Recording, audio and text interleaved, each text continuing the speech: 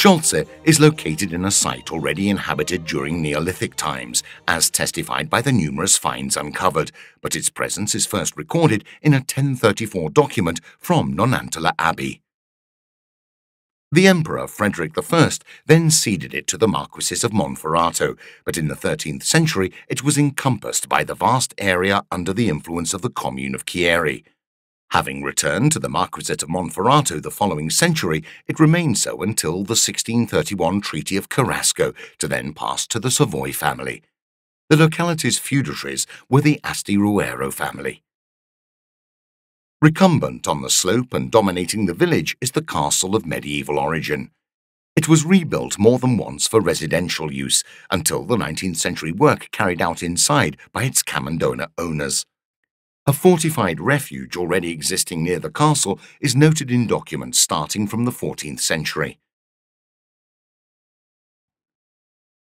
Religious buildings worthy of note are the Church of the Confraternity of the Holy Spirit, the San Giovanni Battista Parish Church, of ancient foundation but rebuilt halfway through the 18th century by the architect Bussi,